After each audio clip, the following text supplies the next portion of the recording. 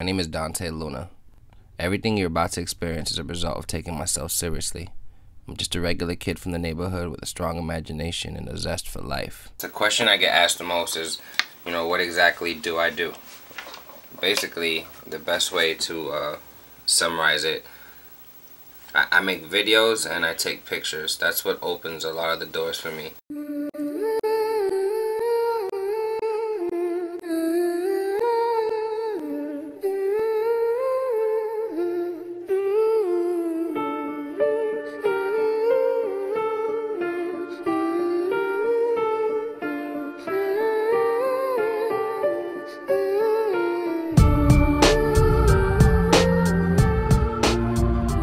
I used to work at the pizza shop with this motherfucker. I was a chef, club chef, sandwich chef, fucking steak and cheese chef at MJ's Pizza and Subs. Dante was the delivery dude, and I'm hearing that he's doing like music videos and filming. Dante, it's like he's a fucking delivery dude. Like, one of the biggest inspirations for me and Kiefer, I think, in just pushing 31 Productions was like, if Dante, the delivery dude from MJ's, can do it, so can we. I'm also an entrepreneur because I'm constantly creating jobs for myself. I think being an entrepreneur is a creative job in itself. There's my freelance life and there's my creative life.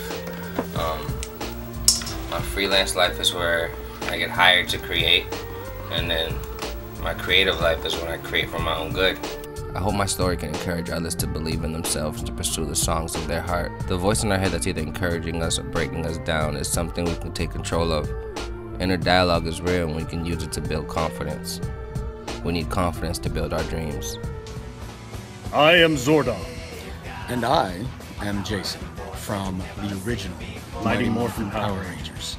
And man, we're here to support our boy, Dante Luna. Dante Luna. Legendary man behind the camera who, in the film world, usually are the unsung heroes, and Dante Luna is that man. That guy with a camera is like a Greek god.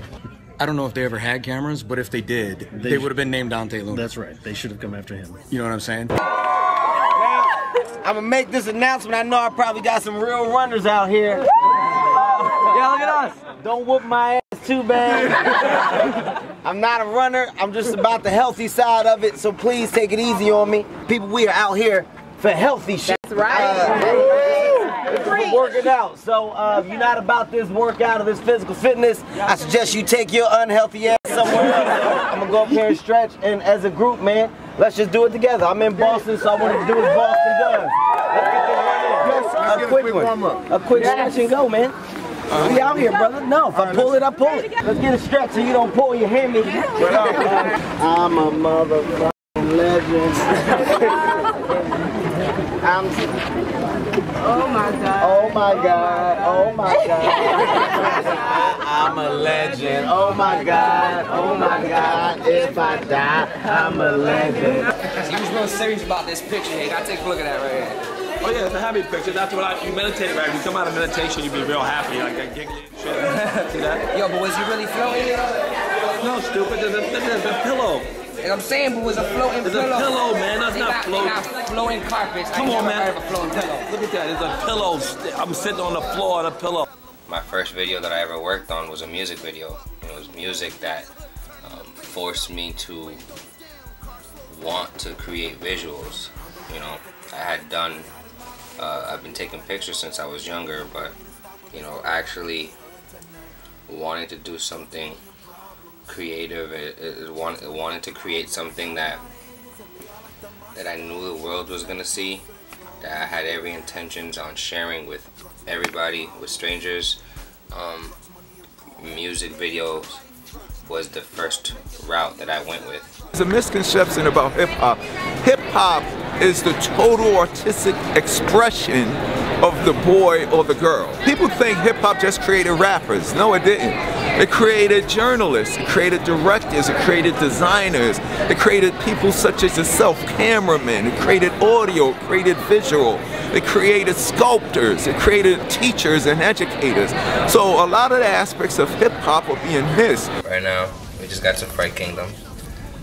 It's the location for today's production. A shot where she takes it from the brain and slaps it on right in front of the camera. So this spot is gonna be, the shot's gonna be there.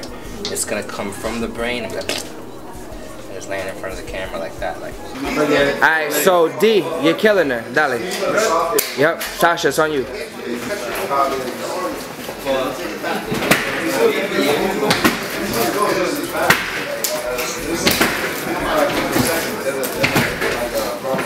Oh my god.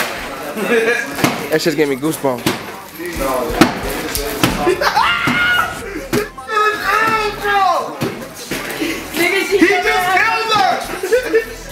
Dale una patada, una patada. Yo, bro.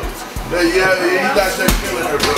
Drugs, money, and brawl. Making money on the side. Drugs, money, and brawl. Try to slip and get more. Drugs, money, and problems. Drugs, money, and problems. Money, and problems. CW Productions. Y'all know nothing about this, man. Grizzly. The mother specialist. John G. Gotta say no more.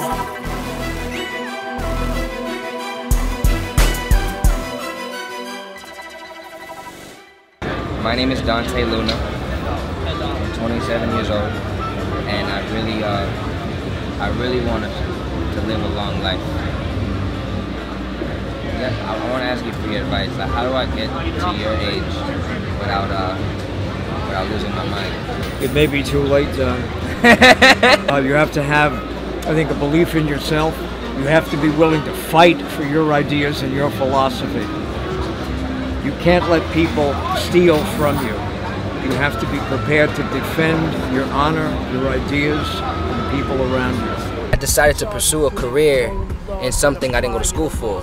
I went to school for global studies and philosophy. And not to discredit anything I learned there, I don't think philosophy was meant to be a career path. Philosophy helped me appreciate my work and how my work affects the community. This is my principal in middle school, but I know we all knew that he had a gig at Fenway. What do you remember about me, Mr. Corcoran? He was the man, and you knew he was going to be here.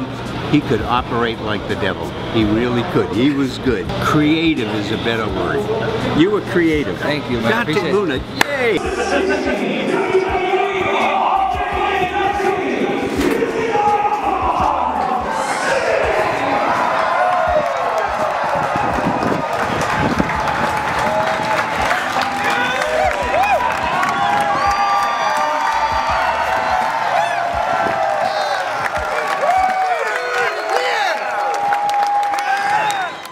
I love wrestling.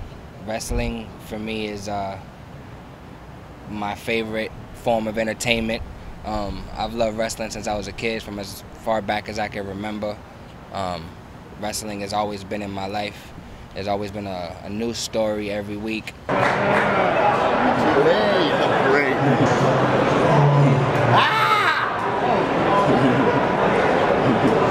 Good luck.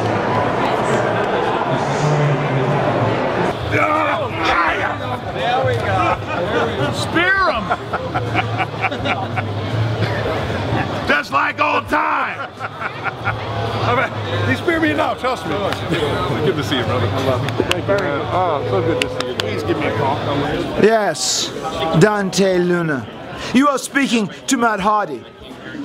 Not the normal Matt Hardy you know from days have gone past, like the Attitude Era. You are speaking to the man with the broken condition. Dante, you are a very loyal soldier in my great war. And for that, I will bring you into my platoon, and I'm going to put you on my battlefield. And I need you to help me win this great war. I make you a sergeant. Go to war, Matzel. Cue up the extraordinary xylophone and march into war, Dante. So I got the attention of a Mundo Newspaper a few years ago, and they asked me to come and help them with some entertainment at their family festival here at Fenway Park. And at the time, and still, I was working on a lot of ComiCON projects, and my first idea was to bring cosplayers. So we brought cosplayers to Fenway Park, and I was able to bring wrestling. You know, Bo Douglas and the Belltime Club, you know, they helped me put together a show, wrestling show at Fenway Park, which was the first wrestling show at Fenway since 1969.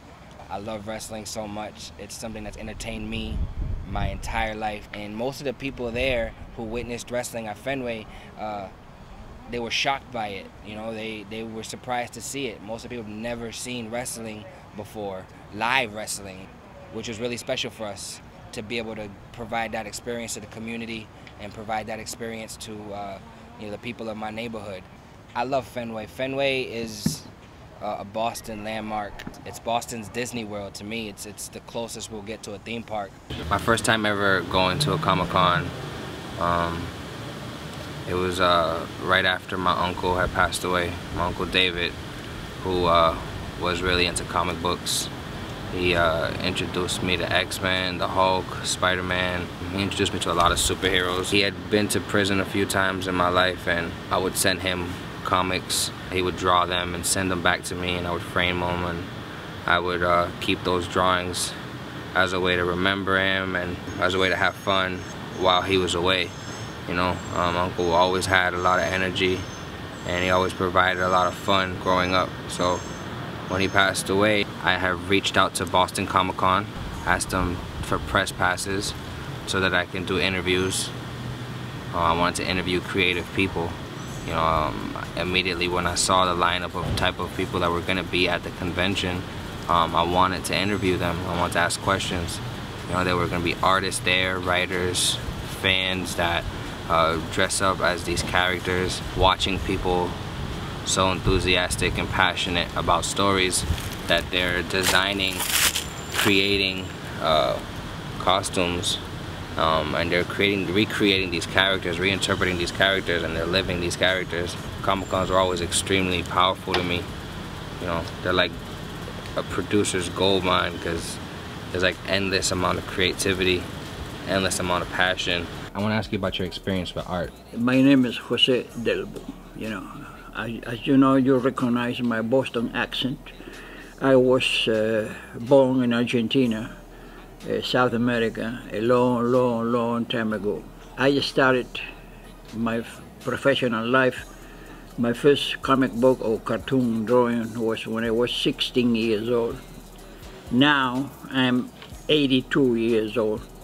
That means I've been doing the little pictures for a little while. It's been really interesting. I'd always been creative. Even as a little kid, I drew. But I mean, I started working at 3 years old as an actor. I got my SAG card in 1974. So my whole life, in one way or the other, has been being an artist, or communicating art in some type of way, whether it be through dance, through martial arts. I mean, I've been a professional. I was a professional athlete also growing up. So I mean, I had toured with Gloria Estefan and danced with Michael Jackson and done all these awesome things.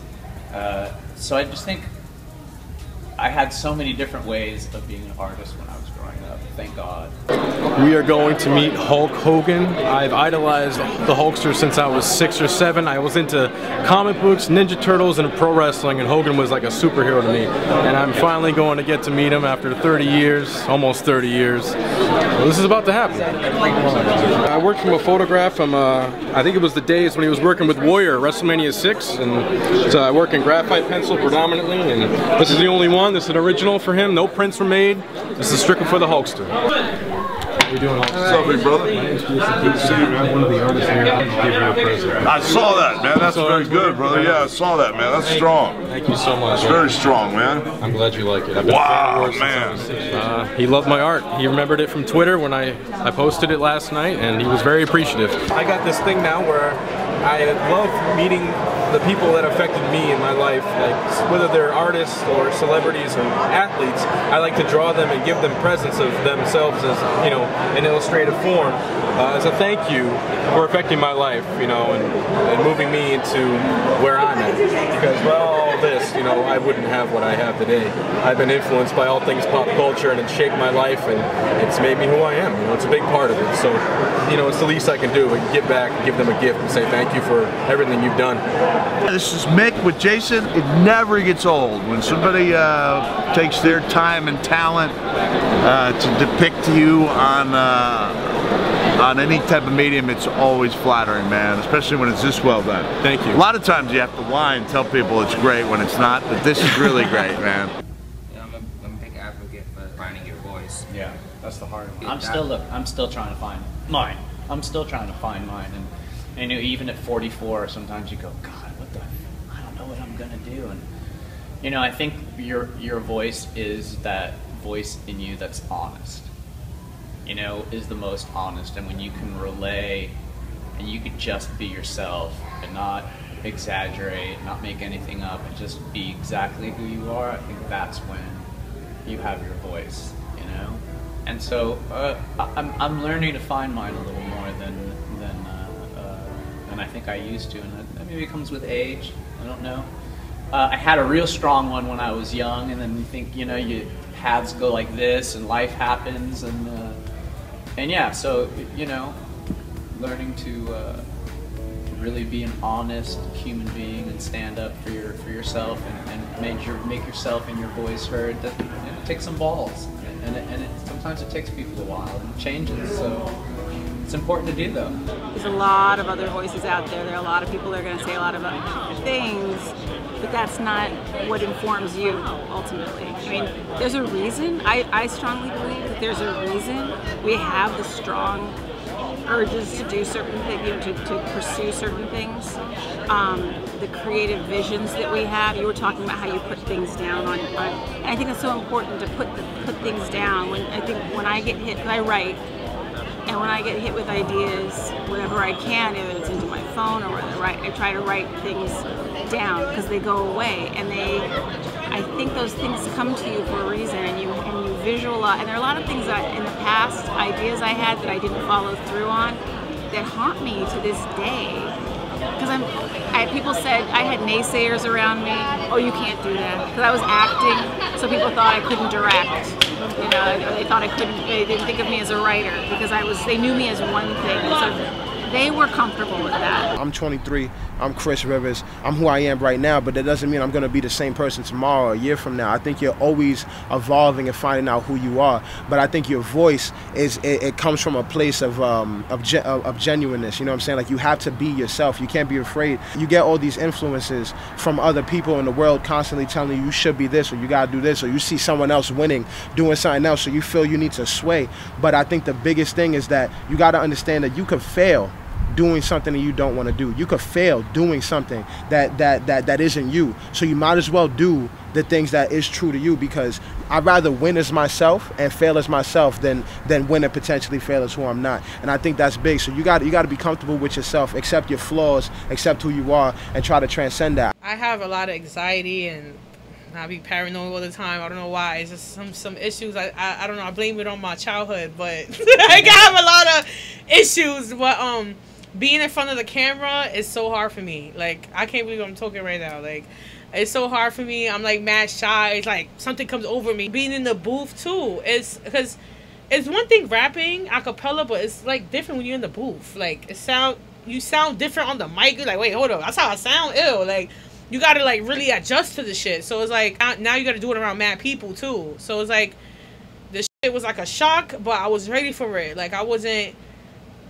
gonna let the shock kill me. Like, you know, I'm gonna just jump back up. So that's what I was doing. And it's just like, what's keeping me doing it is just like me knowing like that I got it. You gotta really be your #1 fan. I put myself on a bracket. Like, I don't give a fuck. I'm up here. Not saying that you're here and I'm here. You could be here too, but I'm here. Like, you could be here too, but I'm here. Just know. For artists, it's important to preserve what you do and not necessarily pull the curtain back. Not that we're trying to dupe people or anything, but sometimes you don't need to see how the sausage is made. You know, there are things that I access as an actor in my own performances that I don't necessarily need to tell other people. So I think there's times where, you know, people could compromise their art that way, you know, and their performance by just telling everybody what's going on in that regard. And I don't know that it's always the smartest thing. It could work for some people. It doesn't work for me. And there are just very deep personal things. Look, I like to have a fun time. I like to have a great time with things. And then I do a performance where I maybe get into something pretty heavy and deep, and they go, what, you know, I get asked, like, what were you thinking about with that? Man, that's none of your business. Like, that's my personal thing. These are my own struggles and my own, you know, demons and things that I need to work through, you know, and then I'm able to share that through a performance, but I don't need to show you the process of buying the bread and the lunch meat and making the sandwich and all that. That's nobody's business, that's mine, you know. And sometimes you can come off as being kind of douchey or a diva by wanting to do that, but, you know, or kind of having that point of view. But I think it's just really important to protect that. A lot of people too, they'll ask, you know, what kind of music do you listen to help prep you for a role? I mean, it depends. I mean, for one role, I might be listening to this. The music I use for Eugene on The Walking Dead is the certain type of music I don't listen to. I also don't want to share that with people, you know, and then they know your tricks. They can catch you on your crutch, and that's something that you don't necessarily want to be in a position of. So it's vitally important to kind of protect your art as a performer. I don't know when my fascination for horror started. I don't know where it started. I don't know when it started. You know, I've always been in love with stories that could really aggravate emotions, like the way fear does. You know, fear taps into a real crazy part about being a human being. When you're scared, the adrenaline you're feeling in your chest, those reactions you get from being afraid, it's something that's always fascinated me. So I've always looked up to horror writers, horror movies, horror films that really focused on people's fears and had fun with that, you know. Edgar Allan Poe, this is Edgar Allan Poe's Bronx Cottage. This is his last home, that last home that he actually lived in. He died in Baltimore, but he had family in Baltimore, and he went back and forth between Baltimore, Virginia, and the Bronx, and Philadelphia. So I've been to all his remaining homes, the one in Philadelphia, the one in Baltimore, and the one here in the Bronx. I've been to the last place he was seen in public. I've been to the building where he died. I walked past the room he died in. I've been to his gravesite. His burial spot was switched, so he has two different grave sites in the same cemetery. But I really respect the original gravesite where he was originally buried, because that was his final resting place, and they only moved him because they realized how famous he was, and so many people try to rewrite his story. You know, I love Edgar Allan Poe because he was weird, he was different, he was ahead of his time. He was never fully embraced by the people who lived with him. You know, Edgar Allan Poe, you know, wasn't really liked that much, and he lived in his own world, and you know, he still did his own thing and did things his way. You know, at his funeral there was only 7 people that showed up, but you know, the people that tell the story later say his funeral was massive. You know, when his funeral only had so little people and it was raining, the pastor even skipped the sermon. So he had a real sad life. He never got recognized the way he felt he should have, but he still did his thing, and he still worked on art and created stories that exist to this day. We're here at Nancy Thompson's house. This is the house from Freddy Krueger. The best story from that house for me is, I love the lady that owns it because that house is worth millions of dollars now. And one of the things about that house is it's the most photographed street in the world. But they don't change the cover of the front of the house. And they can get like $50,000 to rent that house for a day, but you have to change the paint, and she won't change it. So every year she loses lots and lots of money because she keeps the house that way for the fans. When I go to Los Angeles, I also go to the house, and I like to jump out from behind the bushes when the fans come. And I've surprised 1 or 2 people there. So if you come to the house on Genesee and you see a guy lurking around with a glove, it's probably me. So just say hey, and I'll take a picture with it. I brought my pillow, my Ninja Turtles pillow. These were some of my first heroes. I'm about to meet Robert Englund. It's the man that played Freddy Krueger. That's insane. I brought my Ninja Turtles pillow. I slashed it, added some blood to it. Let's see what happens with the dad. Robert, here. How you doing? Well, this is my pillow. Oh, your pillow growing up. No, I just did the voiceover on Teenage Mutant Ninja Turtles. I'm the evil beaver. Freddy Krueger and Chucky and Jason, they were all introduced to me around the same time. as the Ninja Turtles and Roger Rabbit. And this house looks exactly the way it did in the movies, so I'm excited to be here. It's so funny because I used to park in front of that house before I ever did Nightmare on Elm Street. I used to park right where you're sitting because my union, the Screen Actors Guild for the actors, is right up on the corner on Sunset. When I did Freddy vs. Jason, there was a house just like that in Vancouver, and I thought they built it. Oh, wow. I thought they constructed it for the movie. And the guy said to me, no, no, no. He goes, we found this. It's just like this. So somewhere all over the country, it's the same architect. Yeah. I want to get your thoughts on this image. I mean, to this day, that is my favorite villain of all time. Do you know how the Shredder was created? No, you can tell me that story. Go for you'll it. love this. So it was working through the origin, the rat, turtles, and I get exposed to ooze and little isms from our favorite comic books. And then we were doing dishes one night, and because Pete's wife was a fantastic cook, and Pete would wash, and I'd usually dry. So one night I'm drying one of those cheese graters, those metal kind of triangular cheese graters with a handle on it.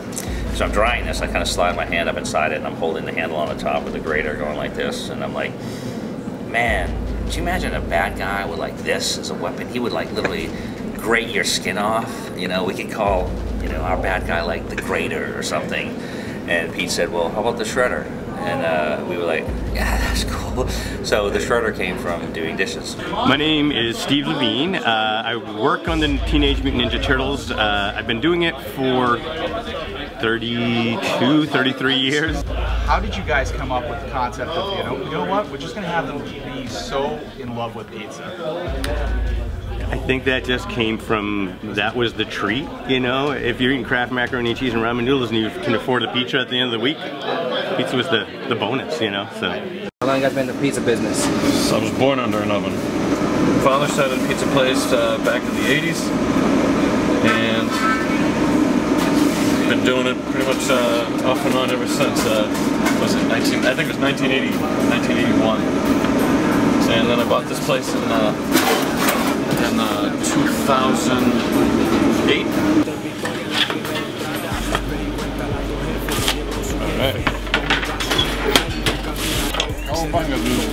Alright, so I've had about 6-7 jobs delivering pizza, Chinese food. My boy Joseph Rivers, he had a really dope idea.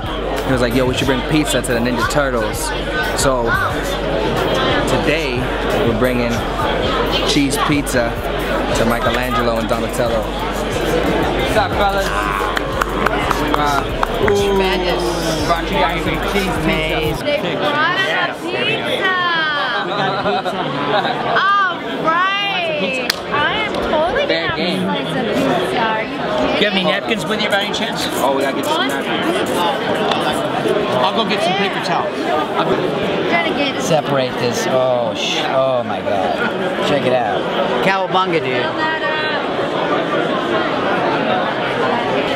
Come on, slice, hon. I would love a slice. Did you guys bring it?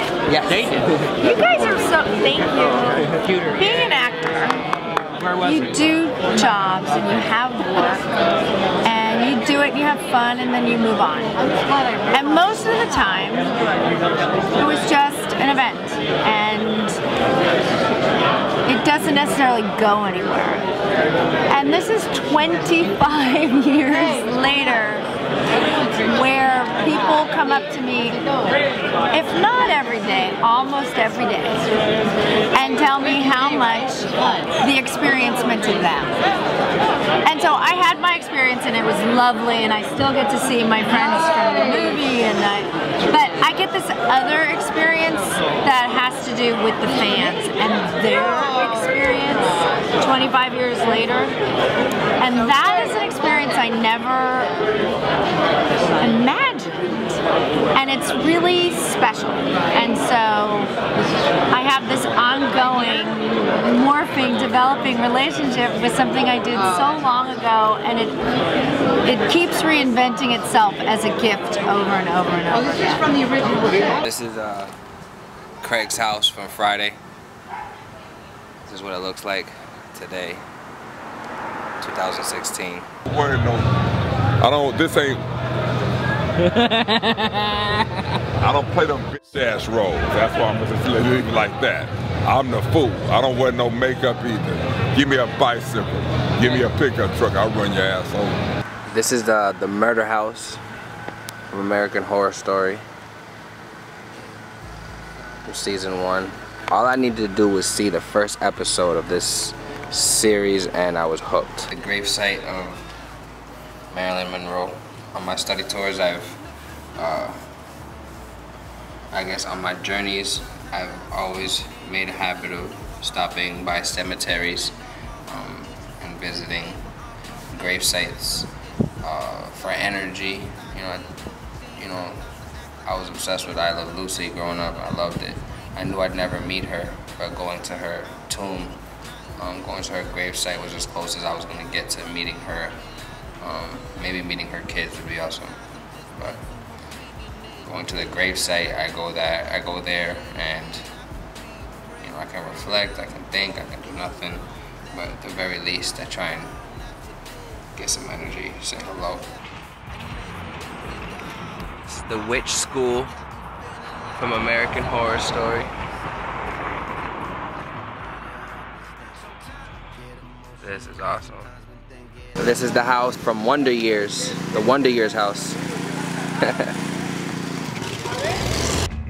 Most of the action from Halloween was filmed here when she was babysitting Tommy, Michael Myers. My study tours have always been something that's been real deep in my heart. In the 4th grade, my teacher, Miss Hensel, introduced me to the map of America. It was 50 states. It was blank, and she told us we had to fill in all 50 states, and she challenged us to fill in all 50 states. And when I asked Miss Hensel, where's Boston, Miss Hensel showed me this little dot on the map, and I'm just like, man, so everything I was telling her, all the places that I knew, she was telling me it was all Boston. She kept pointing at Boston. I'm like, man, this world is so big. There's so much that I don't know about. You know, so it cracked my head open. I was in the 4th grade when I was introduced to that map. You know, so going on the road has always been in my heart. You know, my father's a delivery driver. My mother's an educator. Between the two of them, you know, going on the road and learning, they both rubbed off on me. My father is not afraid to drive anywhere, and he instilled that in me. I'm not afraid to drive anywhere on the planet that I can plug into my GPS. And my mother is an educator, so she always took us on trips on the road when we were younger to learn about things. She took us to Philadelphia, to the Independence Hall.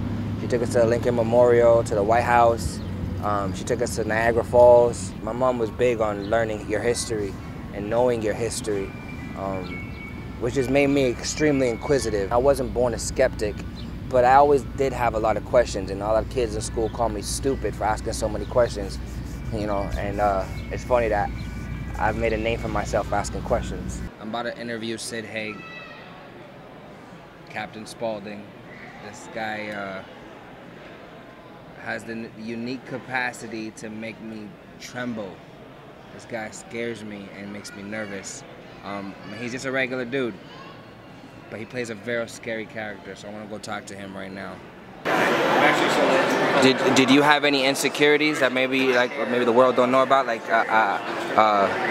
insecurities that you struggled with throughout your life? When I was a kid, yeah, and I reached puberty, and I had a circus going on inside my pants, but I couldn't get a date. I went through my entire school years without a date. And then I don't know what happened. I got on stage when I went to the Pasadena Playhouse, which was a theater arts college, okay?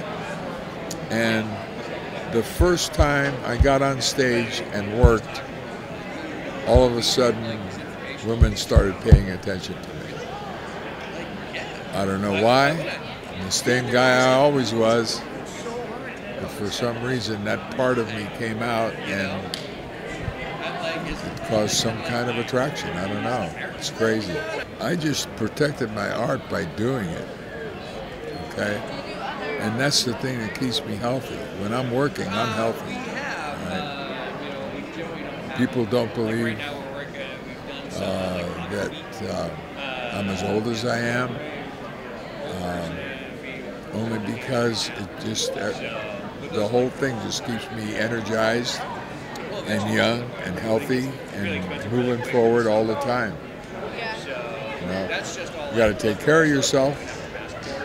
Here comes Zane Carter to f*** up my interview. Watch out. No, you put him up to that. She told me to do it. I know she did. She said, go mess with this interview. There's actually an escape room. I think they're in Florida. I'm sorry, I used her fingers to me. Yeah. Yeah. The thing that's tough when you're younger, sometimes opportunity comes before you really know yourself. You know, that's really hard. You know, like I knew that I was really good at what I did, but I didn't, you know, everybody wanted to see more of me in it, but I didn't know what that was, even in my 20s. So, you know, the old adage, youth is wasted on the young. I mean, because you really know yourself as you're older, but then you don't get as many opportunities when you're older because it's a young person's game. They write more parts for younger people. They give more opportunities to younger people. They pay more money to younger people. But, you know, if you really learn to discover yourself and know that you're enough, that was, I think, one of the reasons why I didn't know myself so well. I didn't think that I was enough. I didn't think that I was enough that would be interesting enough to get cast as this character. I thought I had to make him more of a character. I thought I had to make him more interesting. I think I had to make him sound funny, and I had to do, you know. But guess what? They just wanted to see me be real, me be alive, and have a moment that they could capture, you know. And that was something that I had to learn early in my career, and sometimes it was a little late for that. But you know, obviously it wasn't too late because, you know, I've been able to maintain, you know, my career for all these years. So when you come to these conventions, what you realize is these conventions, when I first started coming to, they scared me because the people looked so mean and like tough and everything. And then I realized at one point they're all just a bunch of dorks. You know what I mean? Like, but they like are dorks who let themselves be themselves. And these are the sweetest, nicest people in the world. You know, and they look a little rough. And for me, it was like, you know, of course, sexuality. I felt different. And I felt like I was the only person in the world that was me.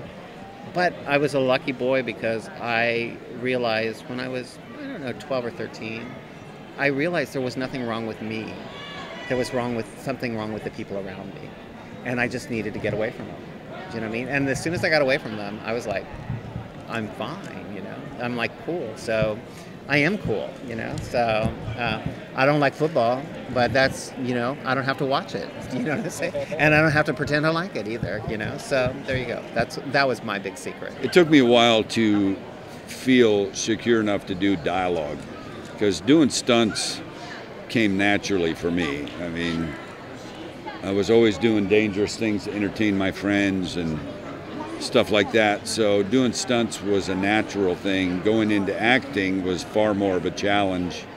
And since I hadn't been trained in it at all, it was a little more difficult, and I really had to overcome some insecure feelings about doing that. So basically this is the early VIP admittance for the Stan Lee and the 3-day pass holders. So we sold 400 Stan Lee VIPs, and then we sold 600 3-day pass VIPs. So these people are all waiting to come in, and they get to come in to enjoy the show half an hour early. And they get speed passes to go see all the guests, and they also get free t-shirts, free programs, and everything. Why do you come to ComiCon? Well, I'm coming to this ComiCon for the man, Stan Lee. Spending the big bucks, gotta see him. I've always wanted to go to Comic-Con, and this year I finally was able to, and it's really exciting because this is just so cool, and I get to cosplay too, so that's awesome. What was that like, picking out a cosplay? That must be awesome. It was hard because I had a few in mind, and then my friends were doing those, so then I was like, well, I'm gonna do a different one. And so I picked one that none of my friends knew about, but it was really easy and fun for me because I love Miss Marvel, and she's from Boston, so kind of keeping it to home. Let's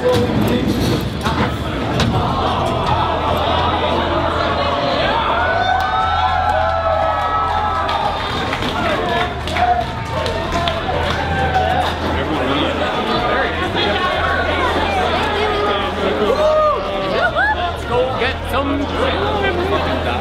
All right.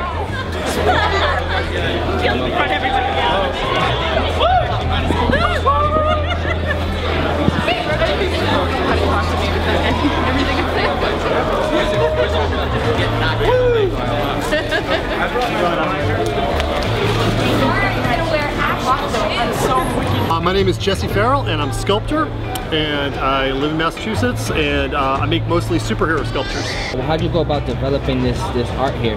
Well, let's see. When I was a kid, I always read comic books and played with toys, and back then they didn't have all the toys that they do today, like all the comic book characters and stuff like that, so I had to make my own action figures.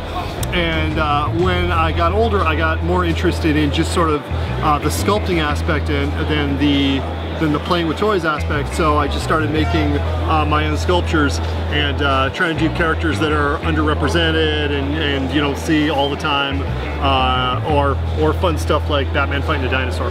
My name is Mike Doherty. They call me Sherpa. I draw stuff because I have to. I do this every day. Beyond just doing art here at cons and things like that, I'm also a high school art teacher, so I get to tap into it in my professional career also. So I make stuff all the time, and I try to instill that want to make things in other people. When I was in college, I studied anthropology. So I started learning about cultures. Then when I started learning about cultures, I started to see, you know, their art seemed to reflect, obviously, their ways of life. So when I started studying that, my roommate was into comics, and it kind of got me back into it. And make a long story short, this has become not just a career, but I travel with my family, so it influences where we go, what we do together. So we actually end up spending a lot more time together. Even though I'm busy, we're spending a lot more time together, and we're, I guess, closer as a family because of the art. I'd like to introduce Mr. Stanley.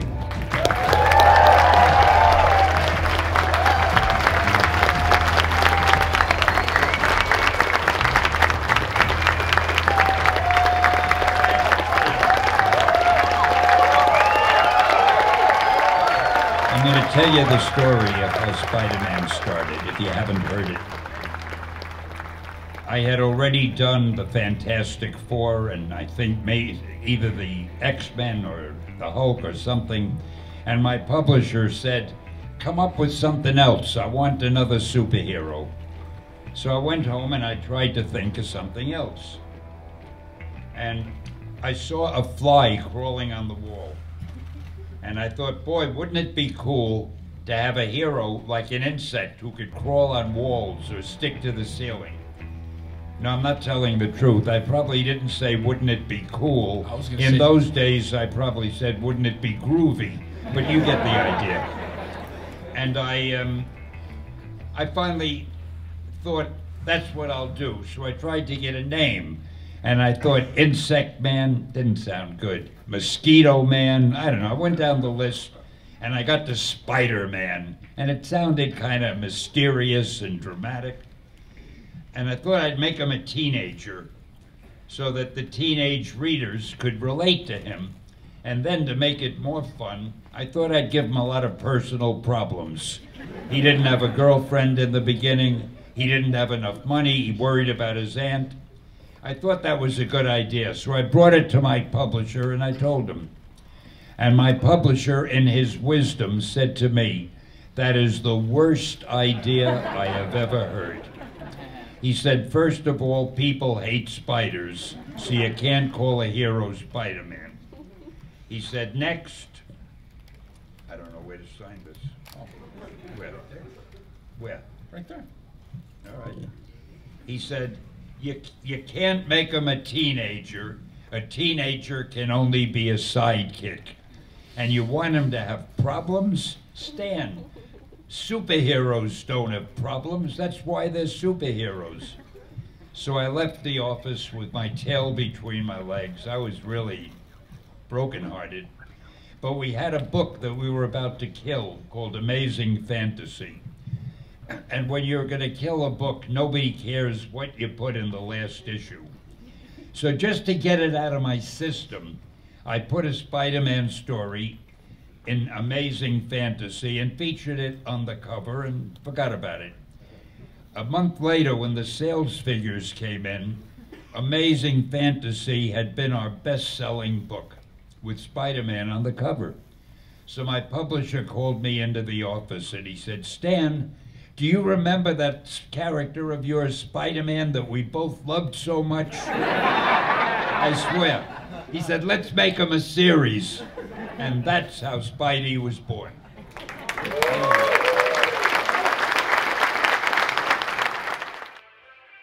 In Boston, we have a few cultural events that we look forward to every year. One of them is the Puerto Rican Festival. Growing up, the Puerto Rican Festival was mostly a parade, and then we had a big festival in the field. It was a big, huge field. We had rides and a big concert. That festival is now held in Boston City Hall, and this year, the organizers from the Puerto Rican Festival asked me to bring some entertainment, and Spider-Man was one of the characters that we had there. We had an Elsa, we had Ariel, we had Cell, we had a Power Ranger. I'm a filmmaker. This is just an extension of what I do. As a kid, I almost lost my life chasing Roger Rabbit in a Disney parade. You know, I saw Roger Rabbit and I ran right into the street. I was 5 years old, so I know the power of seeing a character from a movie or from television right in front of you. So it's one way for me to be able to give back and give memories to kids. And this same weekend I was working on the Boston ComiCON and the Puerto Rican Festival. You know, so Saturday, Sunday are both packed with events. You know, so at the same time as the Puerto Rican Festival, it was the first time one of my documentaries was being screened. So Boston ComiCON was hosting a documentary I filmed called Cartoon and Comics. We're about to introduce this. Right about.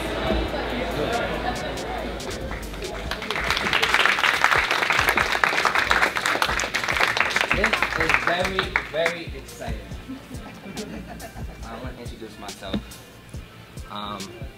This way. I would love to introduce myself. My name is Dante Luna. I'm a 27-year-old filmmaker photographer from Boston, Massachusetts.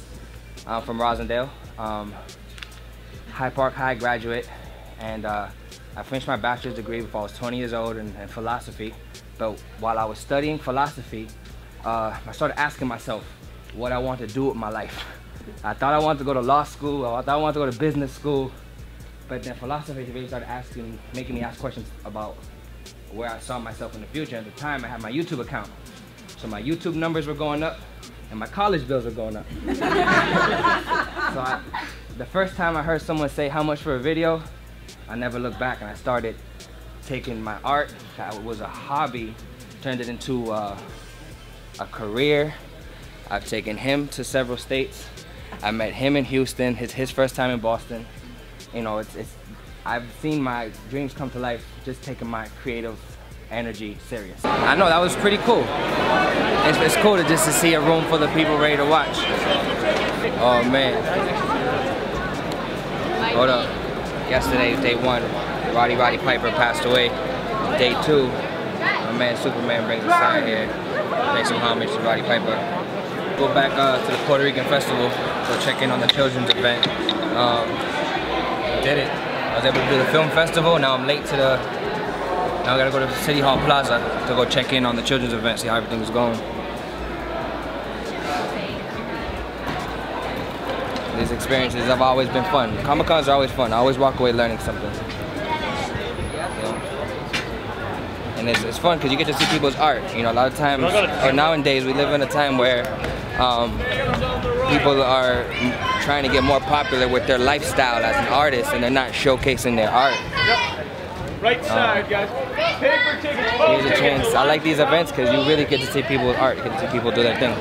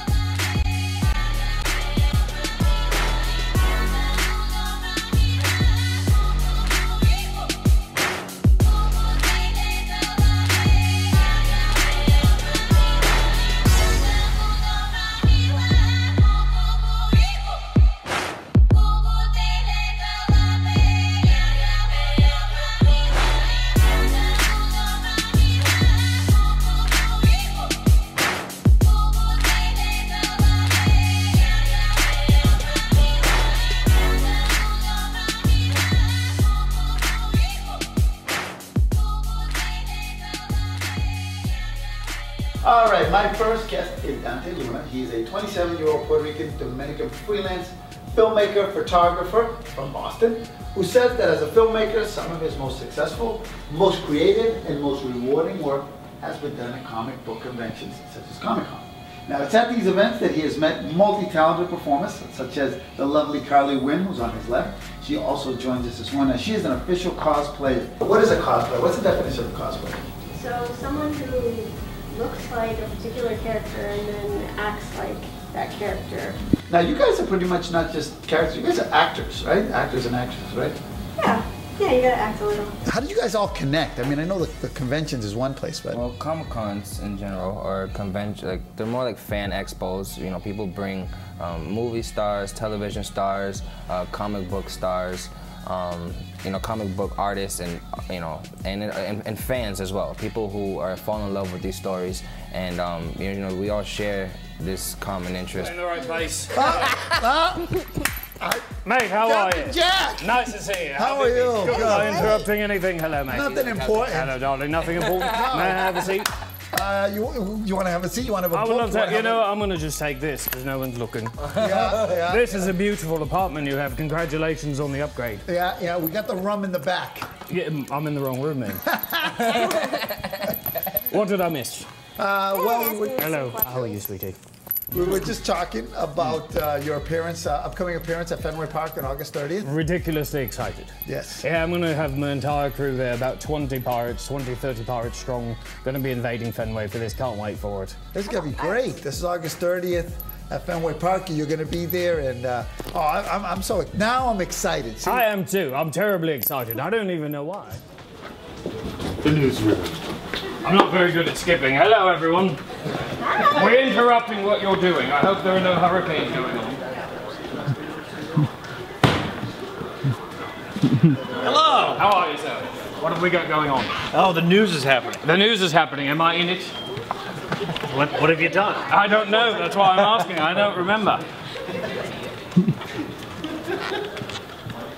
We're texting someone. He's texting someone. Unless it's very important. Oh, this is fun. He's upset. I'm leaving. Are we videotaping? We're doing everything. Videotape shows my age. How are you today? I'm good.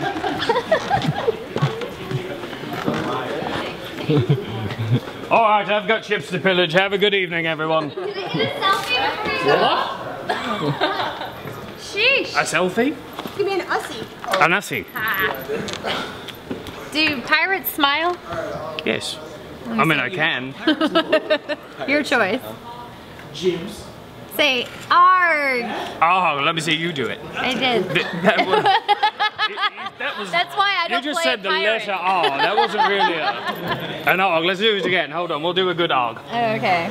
Stand by. Ready? 1, 2, 3. Ah, there you go. That was an but that was much better. You're getting there. I was born in 1990, a couple years before Power Rangers was released in America. I was about, I think, 2 or 3 years old when Power Rangers first came out. And ever since then, I would wake up every Saturday morning watching it on TV, in my pajamas, bowl of cereal ready. And ever since then, and then I came out with the Power Rangers Zeo and then the Turbo, and it just became just one of my favorite shows and pretty much like an addiction to me. Cars that got to Fenway, and you know, we're about to set them up. We're gonna go for a spin. We're gonna check out Boston. We're gonna let Boston know we're here. We're gonna introduce them to the DeLorean, reintroduce them to the DeLorean, the Scooby machine, the Mystery Machine, and the Ghostbusters car. So it's pretty cool, you know. I'm excited about it. I've been dying to sit in this car. Man, I'm excited, man. Dante approached me a little while back saying we got to do this up here, so you know what? I take care of my man here. We're going to come in, we're bringing the cars. Dante's hooking us up with a beautiful spot inside. Yes. Going to make it all happen. Hi, Eric, for the people who never met you before. Yo, if you've never met me before, you're missing out on a lot. I'm gonna call myself the, I don't know, movie car king. But we have all kinds of cars, and up here today, we're gonna be having everything going on with the Scooby-Doo van, the Ghostbusters, the Back to the Future DeLorean. I've got to take you back in time with this unbelievable prop from the movie. And we just got to unlock the gas cap and get ourselves set up to put some gas in this beauty. It's a 1981 DeLorean. They made it for 2.5 years, 81, 82, and 83. The last few were the ones that were brought over from Ireland after the molds were broken and destroyed. And there's probably about, I'm going to guess, there's probably about 4,000 to 5,000 of them around, if that. This is one of the prop cars from the movie. It was also used in the movie Arthur with Nick Nolte, Russell Brand, and Jennifer Garner. And we get to have a lot of fun. I was just with Claudia Wells in Chicago 2 days ago doing an event with her. We work with Christopher Lloyd from the movie. And you know what? I'm just very fortunate and blessed to be able to have these cars. I love bringing them out so everybody can see them and enjoy them also.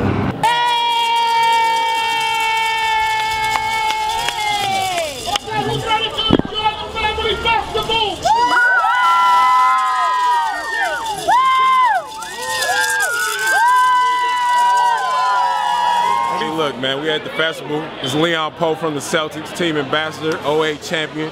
I'm here with the Power Ranger. My son used to like him. He still like the Power Ranger right now. I used to watch the Power Ranger back in the day. Now I don't, but it's okay. We still cool, right? All good. See, all love here at the festival. We getting it in. Since I first put on the makeup, it's a very Joker line right there. I don't know, it's just been fun. It's been crazy, it's been epic. A lot of people love it. I love the smiles. That's really it. It's just a lot of fun. More people should do this. And not stab me in the eye.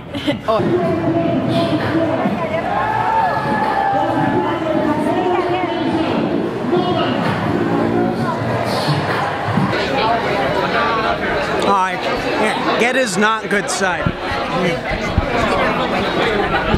That's the half that makes sense. Turn around.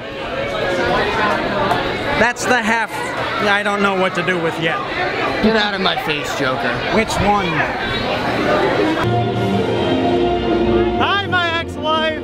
My card, and I need to talk to you about the socioeconomic inequality this state has faced. Sounds good, Joker. Not just the city, the state. Thank you for coming. What evil? What? I know evil. I am evil. I am evil. And this guy isn't even in my universe. You're a good guy. I like him. I like him better than that one. Aquí en Fenway Park. Y hoy desempeña el papel como comisionada de servicio del veterano de la ciudad de... How about those superheroes, huh? I just want to come and just wish everyone a beautiful day today. It always seems like when Mundo does an event, it's sunny and hot out, so I don't know how they pull it together, and I want to congratulate them for that. But I want to thank all of you for coming today. Enjoy today. Today is a very special day in the city of Boston, particularly for the Latino community. God bless you all, and thank you for being here. The Latino Festival is just it's a great event that El Mundo puts together.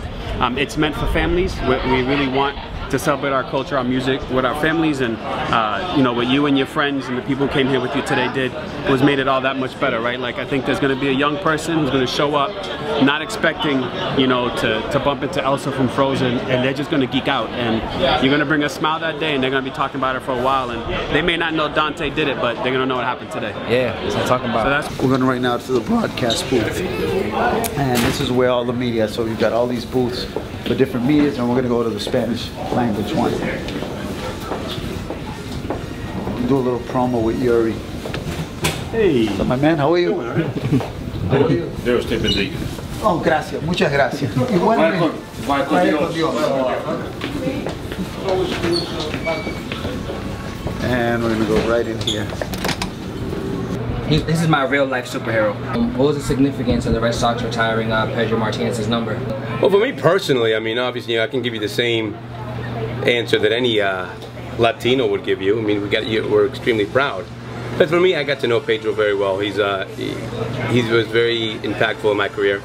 So he holds a very special place in my heart, not just as a ball player, and yes, he's, you know, arguably the greatest ever, but I have the honor of getting to know a lot of these guys real well, and he's one of the guys that I will forever be very thankful for.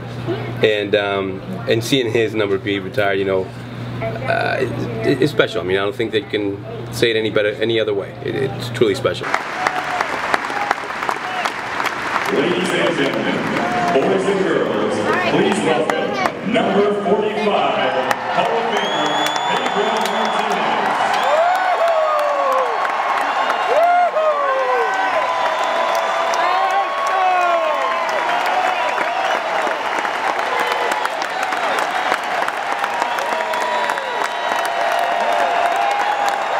chosen as a little leaguer to go and represent the Dominican Republic, and a lot of the Dominican people that are here know how much it means to a lot of, you know, some of us that could get that moment to go represent your country.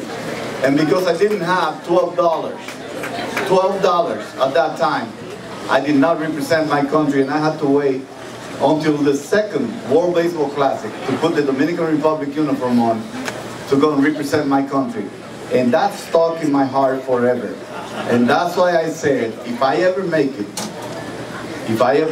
and I'm in position to send anybody over from the Dominican Republic, anywhere in the world, and open that door, that baseball opened for me, and because of that I'm here, means the opportunity I was given, I was granted by God and baseball to do something about the society and about the people that really need it, that people that are less fortunate than most of us.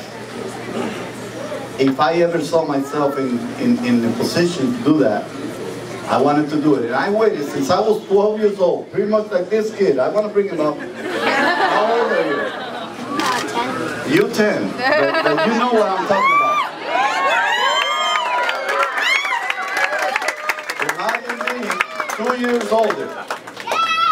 And I never forgot that I wasn't able to represent my country because I didn't have, on average, $12 to represent my country. And now today, I'm standing here, you know why? Because I want to give those kids the same opportunity baseball gave me, which is come over here, make a better person out of myself, be a father, be a role model to society. See these kids, how they look at me? That's a hero right there. That's a legend. So right now I'm about to leave Fenway. I'm about to leave Fenway Park, and I'm going to go visit the gravesite of Babe Ruth. You know, they said growing up my whole life that we'd never win any championship because of Babe Ruth curse. And in my lifetime, I've been able to see the Red Sox win 3 times. I just got to Babe Ruth's gravesite. I'm gonna leave my baseball. I'm gonna sign it. I spent a lot of time visiting cemeteries, and I come with love, I come with respect. They say you die twice. When you stop breathing, the second time you die is when the last person says your name. If you stop saying someone's name, then they die for real. I believe life should be celebrated in birth and in death. Visiting people at the cemetery has become a big part of my life. In that moment when you're visiting that person, you're the only one in the world, you know, that's there with them. So the moment seems personal. It seems like I had a moment alone with them. I visit people that are no longer here, but inspired me. Babe Ruth, I love Babe Ruth's story. Even though I'm a diehard Boston fan, I love Babe Ruth's story. You know, Sandlot was one of my favorite movies in the world. You know, those kids looked up to Baby Ruth. Babe Ruth, the great Bambino, the Sultan of SWAT, the Colossus of Clout. You know, so this is somebody that, you know, I grew up loving baseball, and being Dominican, you know, baseball is something that we digest regularly, you know, and Babe Ruth was probably the first big baseball figure that I ever knew about. My dad really liked the Babe Ruth movie with John Goodman. He watched it all the time. My dad always watched Babe Ruth. I'm gonna leave my my baseball. I was just at Fenway Park today, and I knew I was gonna be working in New York the same day. I'm about to go work with Star Rios right now. We're gonna be going over a game plan to film a few music videos. So before I go see Star in the Bronx, I had to see the Bronx Bomber, Babe Ruth. I'm leaving my baseball. I love baseball. I have so many of them. So I'm leaving one of my baseballs with Babe Ruth. I love my study tours. My study tours are a way for me to learn and package my culture, preserve my culture. It's a way for me to go back to school. I finished my bachelor's degree when I was 20 years old, and this is my way of educating myself. I visited all 5 Great Lakes. That was really, really a lot of fun for me. Going to Lake Ontario, Lake Erie, Lake Huron, Lake Michigan, and Lake Superior. I photographed 37 of 50 states. I've been working on that for 5 years. It's my way of teaching myself. You know, as you can tell, I'm a geek, and I'm not afraid to be a geek. I'm not afraid to be a nerd. I love learning. Learning has made life more interesting. It makes every day different because I'm willing to write new pages. I'm willing to add new chapters to my life just by being open to learning and open to loving. I'm a real simple dude. You know, real low maintenance. I spend my money on gas and white t-shirts. GPS, one of the best inventions ever. I didn't have GPS on my first road trip. I was 18 years old. I drove from Boston to Miami with my little cousin. I see home is home. That's where I'm happy.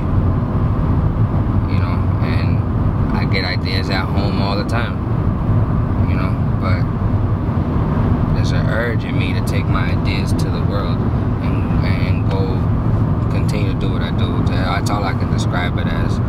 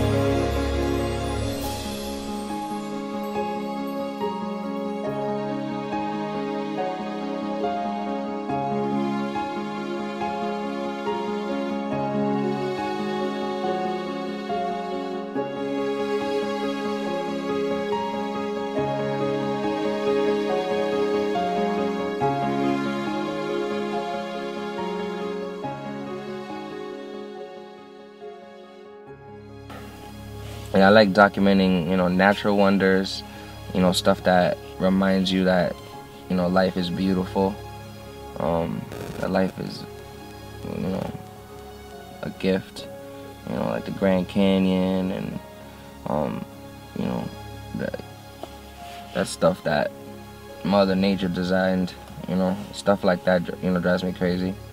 I like historical stops. The story of America is told in many, many chapters. You know, I love documenting indigenous people, people who called America home before we called it home. You know, and then I like pop culture destinations, you know, movie destinations, television, and fun stuff. This is a pop culture destination, the Home Alone house. I'm really, really excited. It's someone's home right now. Like somebody's living in it, you know, so can't really get too comfortable, but we can stop and park across the street and take some pictures. It's pretty cool being here. You know, don't be afraid to take leaps. You can't be afraid to take a leap. You know, you can't be afraid to take chances.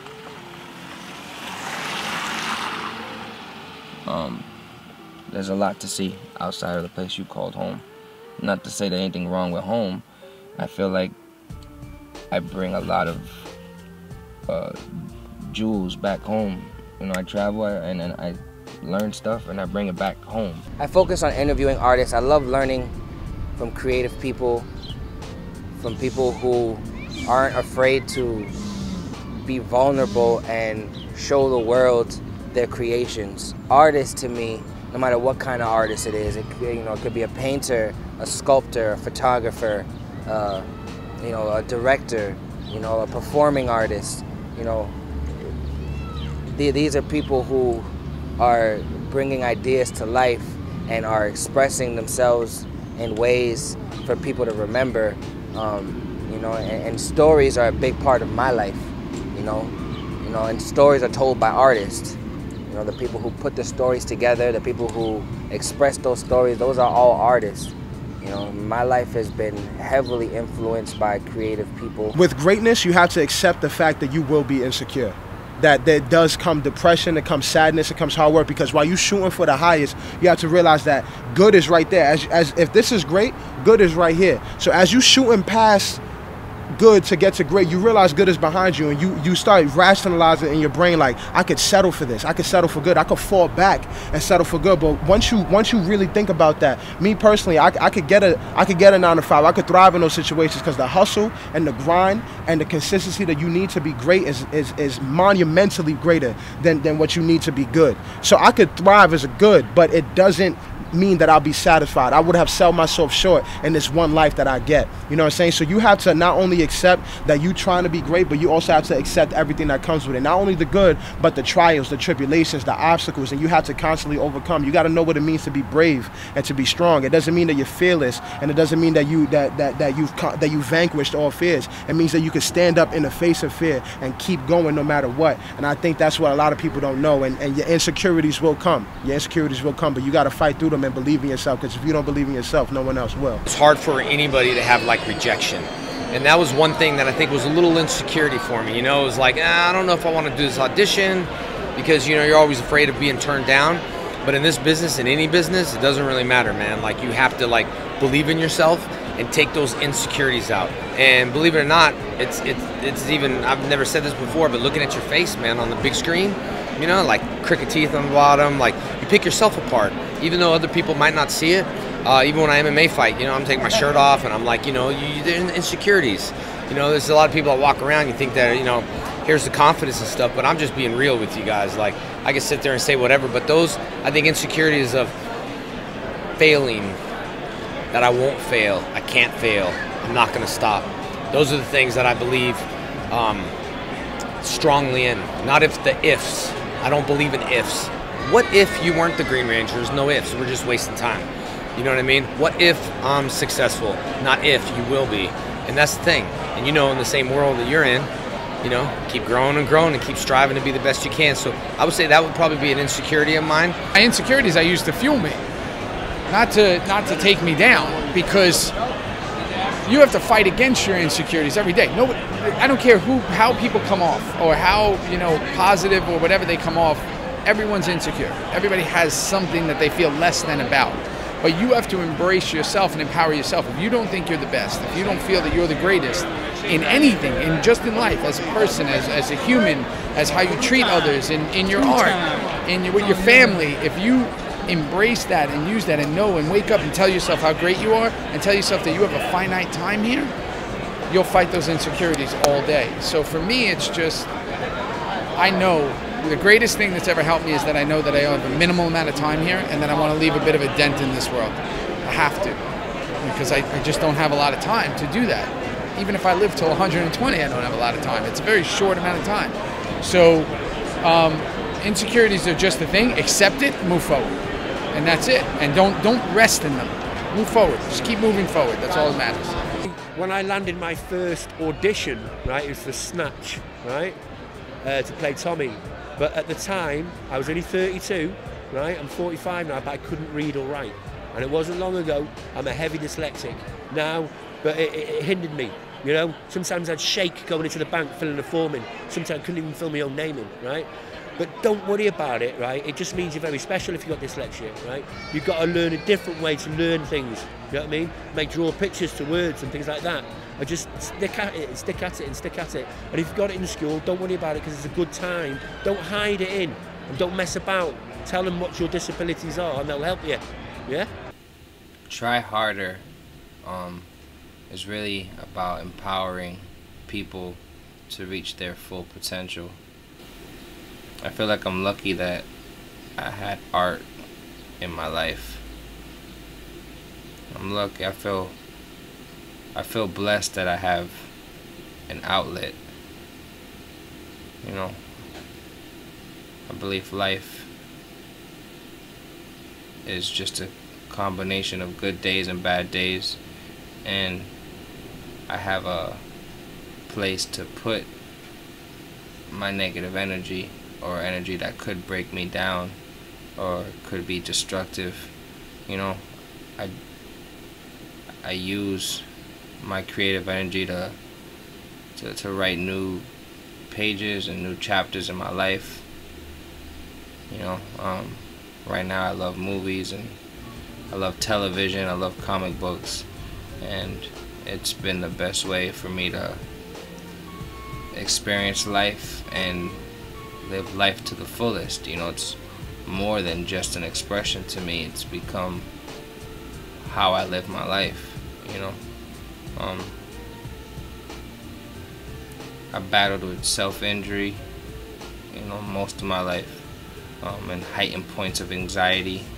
I would hurt myself to get rid of the pain, and you know, and I thought that was normal for most of my life.